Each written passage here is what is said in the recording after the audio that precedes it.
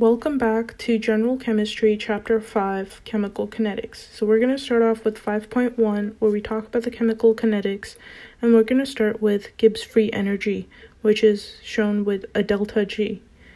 And Gibbs free energy determines whether or not a reaction is spontaneous. If we have a positive delta G value, we can determine that it's a non-spontaneous endergonic, and the reaction goes from B to A, so it's a reverse reaction that ends with high energy product.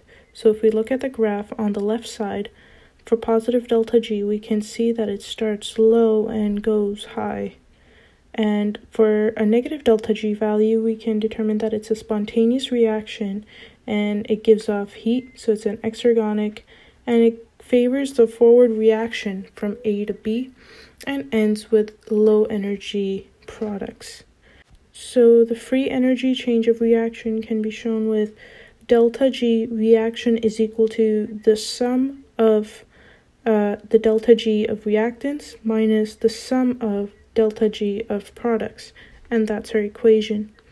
Moving on to chemical mechanisms, it proposes a series of steps that make up the overall reaction. So the intermediates that we have are molecules that exist within the course of a reaction, nor products overall. And the rate determining step is the slowest step and limits the max rate at which the reaction can proceed. So intermediates are the ones that, if when we were to add products, get canceled out, so they're just intermediate, they're not in the final overall reaction. Moving on to collision theory, it states that a reaction rate is proportional to the number of effective collisions between the reacting molecules. For a collision to be effective, molecules must be in the proper orientation, number one, and number two, must have sufficient kinetic energy to exceed the activation energy, which is written with EA. And the equation we have for that is rate is equal to Z times F, where Z is the total number of collisions occurring per second, and F is a fraction of collisions that are effective. So this is an important equation to keep in mind. And when we move forward to the Arrhenius Equation, it's a mathematical way to represent the collision theory that we just talked about. So we have K is equal to AE to the power of negative EA, which from before we know is activation energy, over RT. So K is equal to the rate constant, A is the frequency factor, EA is the activation energy, R is the ideal gas constant, and T is the temperature in kelvins. One thing to keep in mind is as you increase K, you will decrease EA and increase the temperature. So make sure you know the relationship between the different components in this molecule. And you can increase the frequency of collisions by increasing the concentration, which makes sense. So the more molecules of a certain element there are, the higher the chances of them colliding. After this, we'll move on to the transition state theory, which states that molecules form a transition state or an activated complex during a reaction in which the old bonds are partially dissociated and the new bonds are partially formed. So this is kind of the middle state, where it's not fully formed, but it's not fully dissociated as well. So from the transition state, the reaction can proceed towards products or revert back to the reactants. The transition state is the highest point on a free energy reaction diagram, and the reaction rates are affected by the following. So if you increase reactants, you'll increase the reaction rate, except zero order, because more effective collisions per time. And if you increase the temperature, you also increase the reaction rate because of high particles' kinetic energy. And another one is changing the medium. So depending on what medium they're in, if they're easy to flow in this particular medium, that will increase it. But if it's a more thick medium where it's restricting their movements, that will decrease the reaction rate. Adding a catalyst can also increase the reaction rate because it decreases the activation energy required for them to move forward in that reaction. Next, we have two types of catalysts. So we have homogeneous, that means they're in the same phase as the reactants, and we have heterogeneous catalysts that are in different phases. So next we're going to move on to 5.2, where we talk about the reaction rates. So reaction rates are measured in terms of the rate of disappearance of a reactant or an appearance of a product. In this general reaction equation, the lowercase letters are the coefficients and the uppercase letters are the concentration of the different molecules that may be present. And this is an equation we can use to determine the rate for the different concentrations. Just take note that the reactants have a negative sign in front of them, whereas the products have a positive sign. And they're over the coefficient times the time. And so rate is equal to moles over liters per second. And moles per liters is actually molarity. So it's capital M over S for seconds. So moving on to the rate laws, we have an equation where rate is equal to K, which is the rate constant, and that's molarity over second like we talked about before, with the concentration of the products and the X and Y being the orders of this reaction. So the rate order is the sum of all individual rate orders in the rate law reaction. Here is an example. So given the data below, find the rate law for the following reaction at 300 Kelvin. So A plus B is equal to C and D, so we know that A and B are reactants. And in this table, we're given the initial concentration values for A, B, and we're given the rate initial value as well. So what we're told is to find the rate order.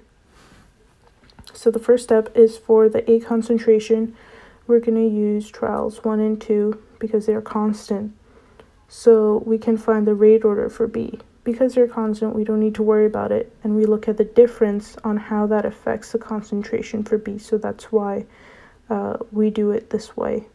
So for trial 1 to 2, we know that the concentration of A is the same, but the concentration of B doubles, where it goes from 1 to 2.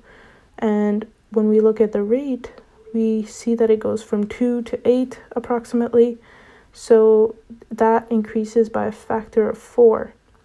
And we're just going to write rate is equal to B to Y, where Y is the rate order. So we know that rate increases by a factor of 4, so we're going to write 4.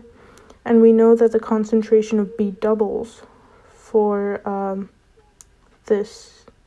So we're going to write a 2 there. And when we solve for Y, we get Y is equal to 2. So the rate order for B is 2. Now, to find the rate order for A, we're going to use the two constants for B's. Because B stays the same and that's our neutral or null value, we're going to use trials 2 and 3 to find the rate order for A.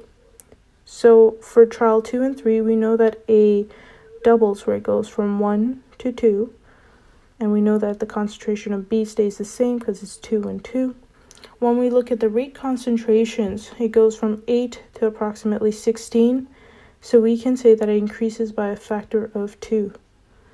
And once again, we're going to write out this equation on the side here, where rate is equal to A to the value of X. And X is the rate order for the concentration A. So we know that rate increases by a factor of 2, so we're just going to write 2 there. And A is doubled, so we're going to write 2 there as well. When we solve for X, it's going to be 1. So the third step is to solve for K. And we're going to use a rate equation like we said before.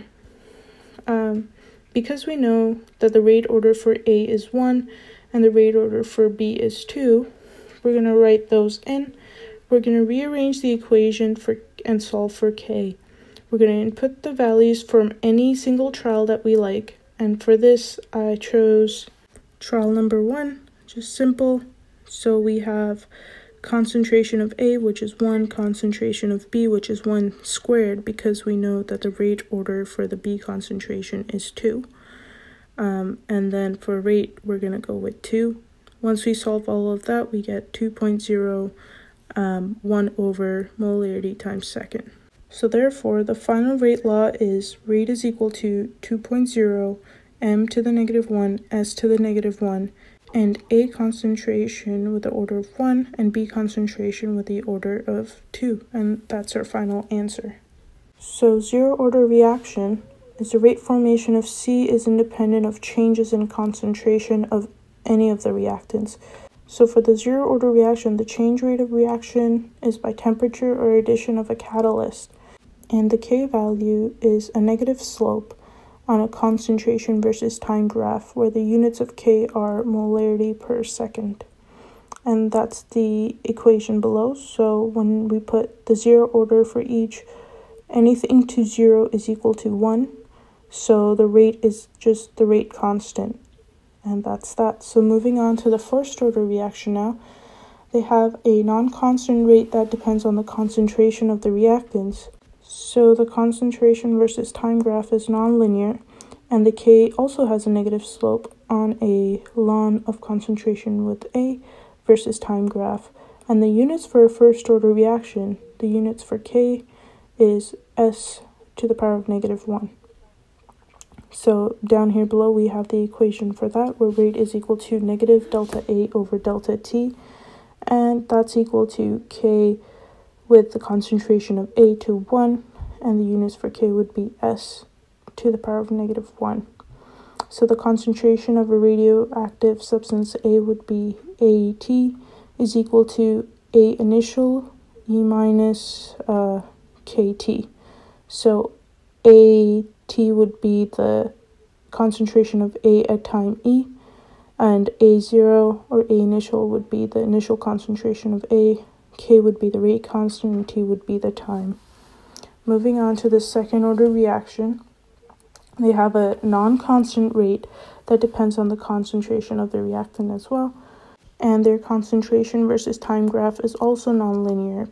However, the K has a positive slope on a 1 over A versus time graph, and the units for K in this second order reaction would be 1 over molarity times second. And down below I have the equation for that. You can either have rate is equal to K with a concentration of A to the 1 and concentration of B to the 1, or you can simply have the constant with a concentration of A to the power of 2, or that concentration can also be B to the power of 2.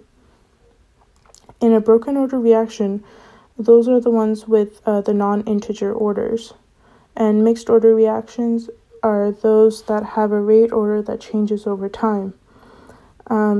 We don't need to really calculate these on the MCAT, but just know that at the beginning there's high concentration of A, and since the rate order changes over time, we will get different K values. So we look at the bottom of this rate equation here, where we have K2 plus K3 with the A concentration. So in the beginning, the K2 is significantly less than the K3 to the A concentration, and that's the first order. And in the end, as all the reactants are being used up, the concentration of A decreases, and the K2 will become significantly higher than K3 with a concentration of A, and that should give us our second order. And we've reached the end of chapter 5. I'll see you guys again for chapter 6. Take care.